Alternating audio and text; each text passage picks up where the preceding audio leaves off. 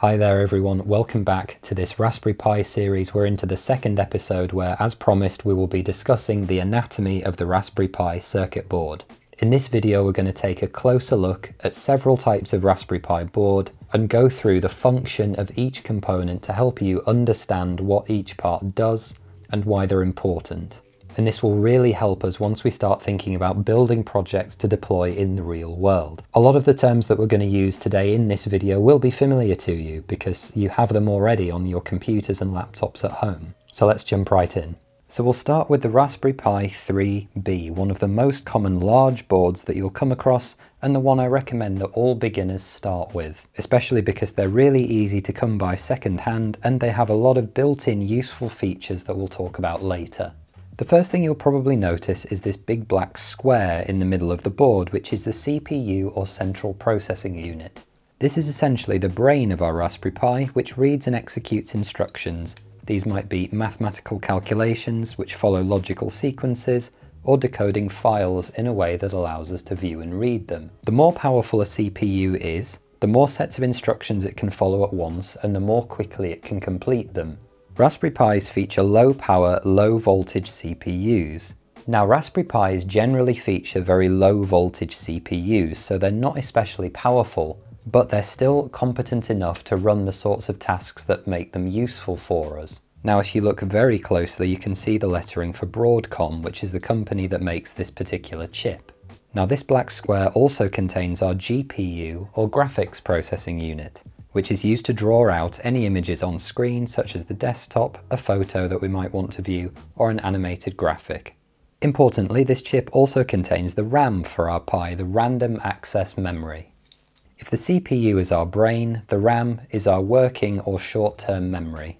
That is to say, the things that we're concentrating on right now. Any information in the RAM is immediately available to the CPU, so any programs or software that our Pi might be running, as well as the data that those programs need to run. Any information that's being stored in the RAM is available to the CPU extremely quickly. So any programs or software that our Pi is running, and the data that those programs need to run, which means that our Pi can run those instructions at nearly full speed basically all the time. RAM, however, is what's called volatile memory, which means that it's only working as long as we supply power to it. If our Pi suddenly loses power, say we were to yank the cord suddenly, any information that's being stored in the RAM is instantly forgotten. This means that if our Pi is running a program, we suddenly cut the power. When we turn it back on, the Pi won't remember that it was ever running the program and all the data that it was using will be gone. Now let's start moving on to a few features that you'll recognize. On the edge of the board here we have 4 USB 2.0 ports, universal serial bus. These are obviously extremely common as an input-output device, so we can plug in things like memory sticks. Might want to connect something like a computer mouse that I've got here. You all recognise these ports. And beyond these we can also connect devices such as webcams, game controllers, hard drives, or even other Raspberry Pis if we decide to. So immediately next to our USB ports we have an Ethernet port. This means we can use a cable to connect directly to the internet to guarantee us a more stable connection than Wi-Fi would allow. Then if we rotate around, I'm sure you'll recognise as well the 3.5mm audio jack. This is the same as all our mobile phones used to have, so we can use this to connect headphones or speakers, for example. This port is special because it's also a composite video out. So with the right cable we can actually use it to send video signals to screens or devices as well. Then hopping over for a second, we have the ubiquitous HDMI port, high definition multimedia interface. This port sends a digital, video and audio signal to displays such as a computer monitor or a television. So obviously very easy to connect this to some sort of external display. Then moving across to this far edge, we have a micro USB port. This is actually what serves as our power supply to the Raspberry Pi board. If you look very closely you can see it's actually labelled Power, PWR. These connectors are thankfully extremely common and have been the standard for Android phone chargers until USB-C came along quite recently. Now the Pi itself only requires a 5-volt supply and about 2 amps of power to run. This makes them extremely low power devices, and even if you were to leave one running at full power 24/7 for a year, it would add less than £5 onto your energy bill. Now we just need to examine a few Pi specific components that you may not be so familiar with. Let's start with these two funny bracket style connectors. The first one here next to the HDMI port is a camera connector. So any Raspberry Pi compatible camera we could plug in here. And then this one over here is another type of display connector using a special type of ribbon cable. But we don't need to worry about that for the moment.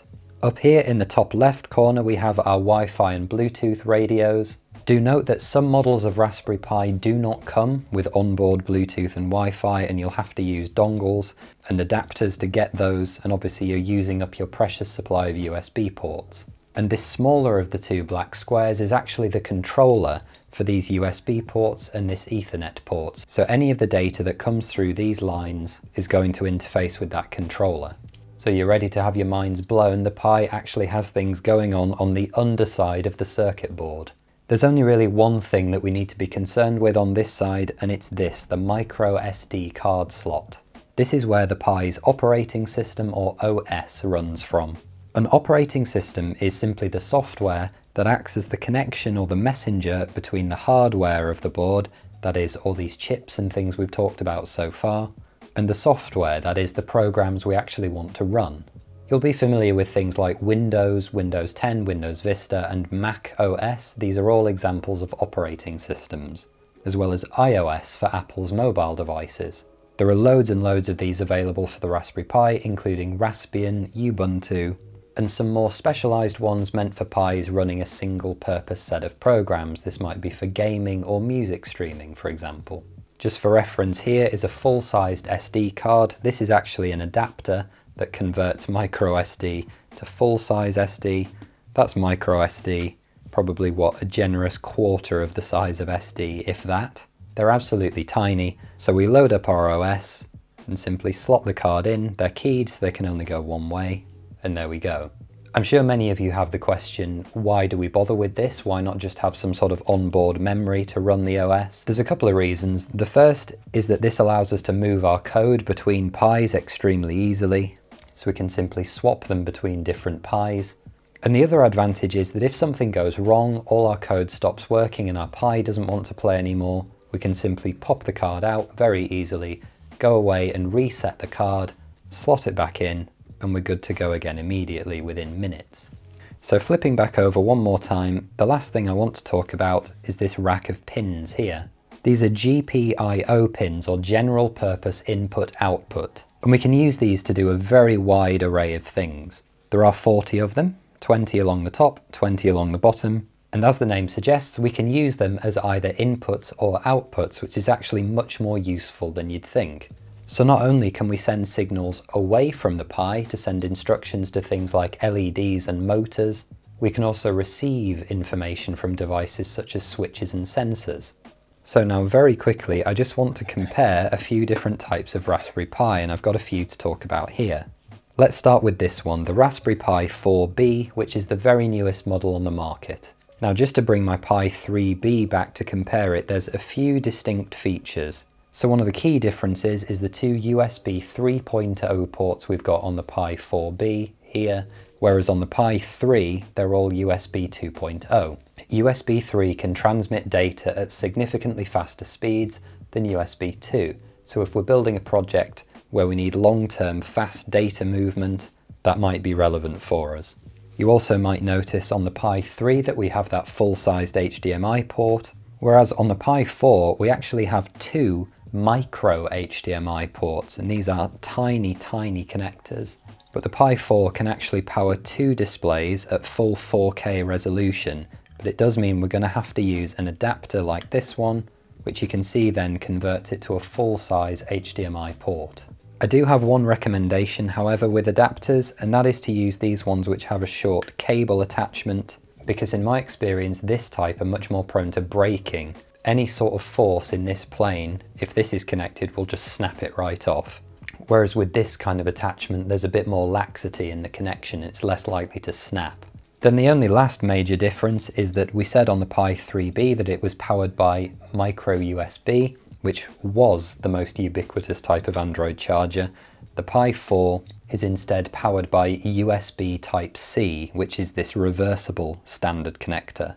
This is now becoming a much more commonplace standard for mobile phones, of course for everyone except Apple, because that would require them to get over themselves a little bit, which I'm not holding my breath on.